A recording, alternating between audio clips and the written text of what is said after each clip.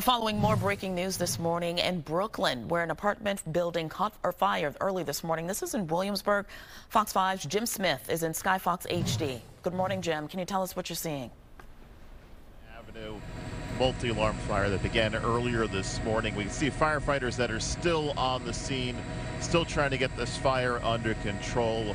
There are still pockets of flames coming out of the rear of the building as well as the roof. There are reports of injuries involved, and again, a large response by the fire department. Earlier, this was up to a 4-alarm fire. At this point, it's not clear whether that has gone to a higher status, but we give you an idea of the fire department response to the area. Many of the streets blocked off. Again, this is Kingsland Avenue near Meeker Avenue and the Brooklyn Queens Expressway.